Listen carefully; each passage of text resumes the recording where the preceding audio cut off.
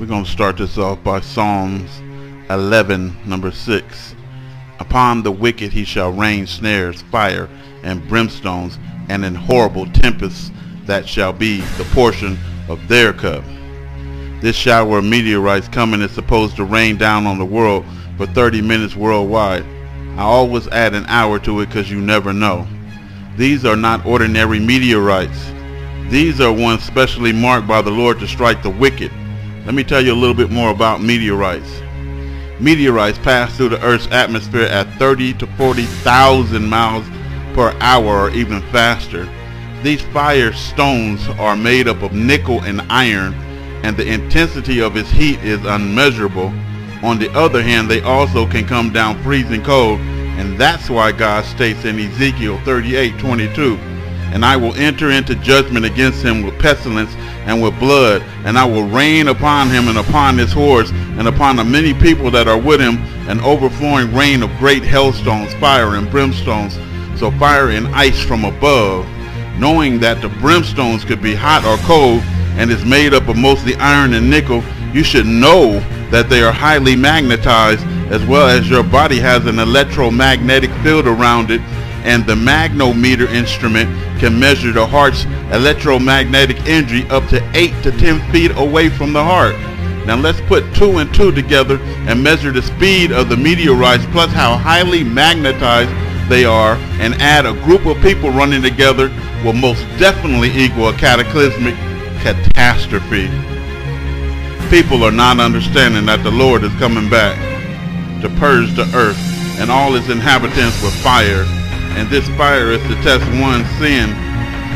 So people are going to be struck through by meteorites, so it seems very highly when one is looking at the facts right now in front of our eyes, and God does things in perfect order with precision, so there's not one meteorite falling randomly. They all are marked for objects and human targets. 2 Peter 3:10, "But the Lord, or the day of the Lord, will come as a thief in the night, in which the heavens shall pass away with a great noise, and the elements shall melt with fervent heat. The earth and also the works that are therein shall be burned up." Shall be burned up. Isaiah 4, number 4, "When the Lord shall have washed away the filth of the daughters of Zion, and shall have purged the blood of Jerusalem from the midst thereof by the spirit of judgment and by the spirit of burning." By the spirit of burning.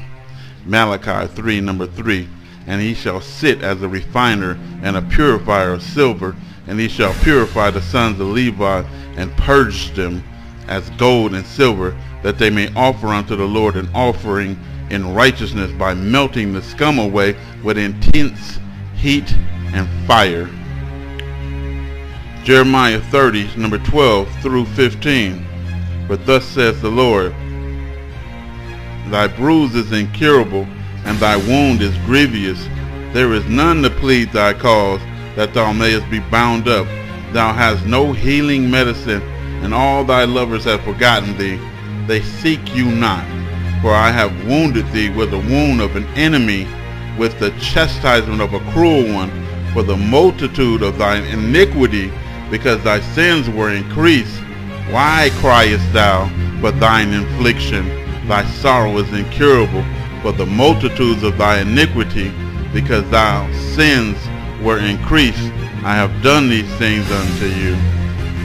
He has given you a chance to purge yourself of sin by repenting and stop sinning, so he don't have to.